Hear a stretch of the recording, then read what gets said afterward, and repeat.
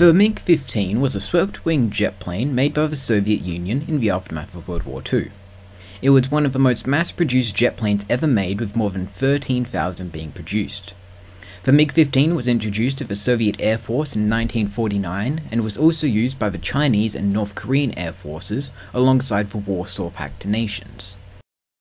The Nazis were the first to make a jet-powered aircraft, with their creation of the Heinkel HE-127, which first took flight in 1939. This design would never enter service with the Luftwaffe, though in 1944 the Messerschmitt Me-262 was made. The Nazis, until their surrender in May of 1945, continued to develop their jet technology. The Soviets captured many parts of this technology, which led to their first jet, the MiG-9.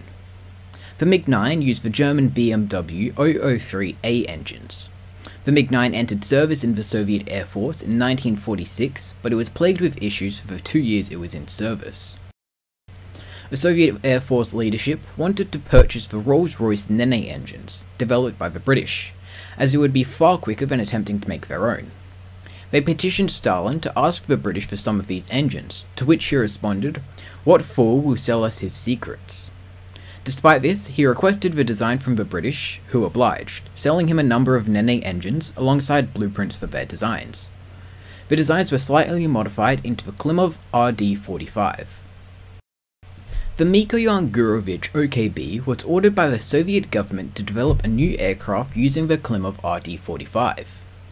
It needed to have a top speed of 540 knots and a range of 750 miles. The new design was based off the MiG-9 and then was modified to use the RD-45 engines. The MiG-15 wings were swept back at 35 degrees. The Me-262 wings were also swept back at 18.5 degrees. This was initially done to move the center of gravity further back, but experience showed that doing this increased the max possible speed. Mikoyan Gurevich researched the benefits of swept wings, which led to them concluding that a 35-degree swept wing would be the best for the MiG-15.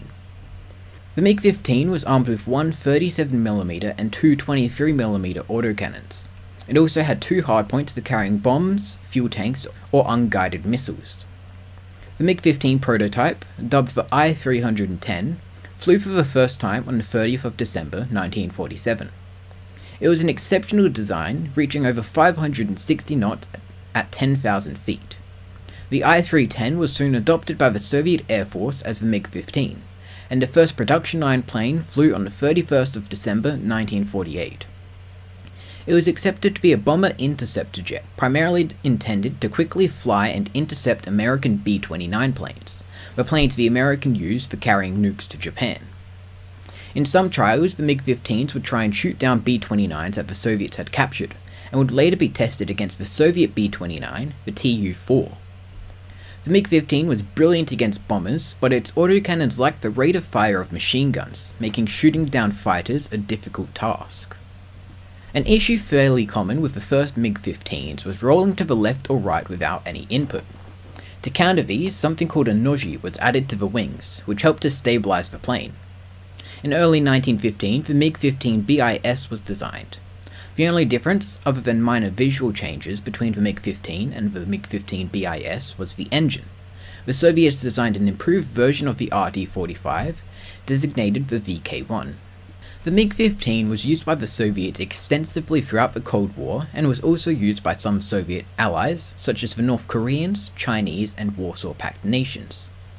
The first wartime use of the MiG-15 was in the Chinese Civil War, a civil war that was being fought in China throughout World War II between the Communist revolutionaries and the Kuomintang government.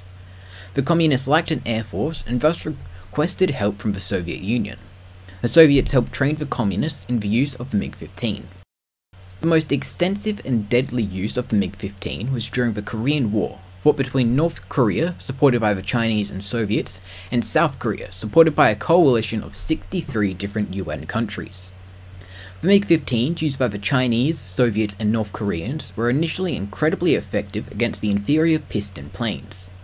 It was also far superior to the F-80 and F-84 jets used by the United States. Because of this, the United States had to quickly enter the F-86 Sabre into North Korea. The F-86 was far more advanced than the MiG-15 and a better dogfighting plane. and against it the MiG suffered a 10-to-1 loss ratio. So long as the MiG-15 wasn't facing an F-86, it did brilliantly, and gained a deadly reputation against South Korean and UN troops. The MiG-15 saw use in 35 other countries, and remained in service with the Chinese Air Force until 1978. The Soviets upgraded the MiG-15 with the introduction of the MiG-17 in 1953, which saw the MiG-15 slowly phase out of use by the Soviet Union. The MiG-15 remains in service with North Korea as a trainer jet. The MiG-15 was a legendary fighter jet. It was one of the first jet planes, one of the first planes to have swept wings, and is one of the most produced jets of all time. It was incredibly effective for its time, outclassing almost every single plane it came against, until it eventually had to be phased out and replaced with the upgraded MiG-17.